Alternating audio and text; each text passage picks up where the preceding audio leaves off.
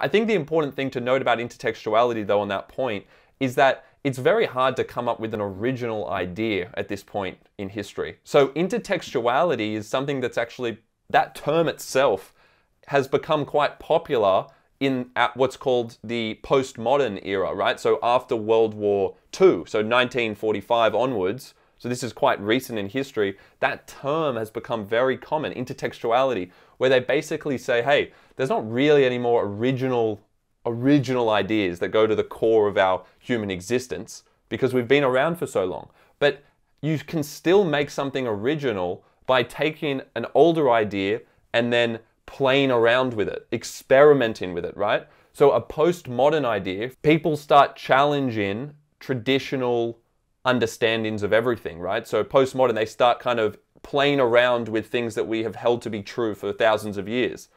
Okay, and they start saying that, hey, maybe this isn't the case, or especially with like religion or gender and all of these things, they start questioning all of it.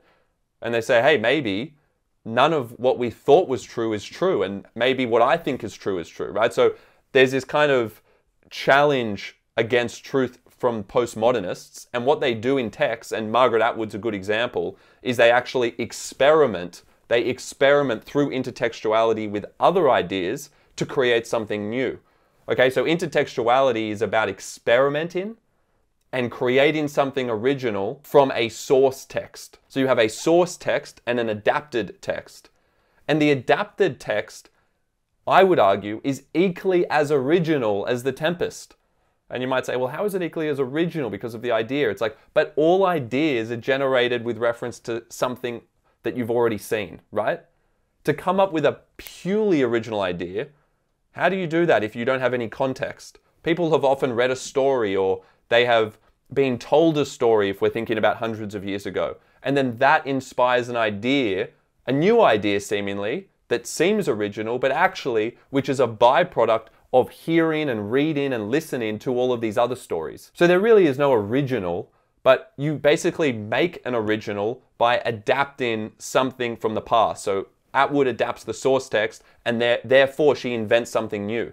And I think that's really important, that you could easily get a question in the exam, and I've seen some questions like this, where they talk about originality, okay? They talk about originality, and they'll try and put it to you that Atwood's work isn't original. But you have to argue, because this is true, obviously, it is original.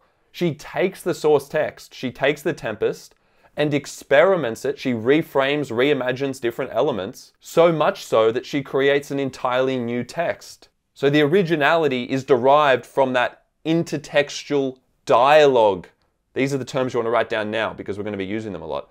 There is an intertextual, because they're clearly derived from one another, or that allows Margaret Atwood to find originality by experimenting with the play. We're constantly playing and reinventing other ideas, because some ideas are so powerful that they should last the course of time.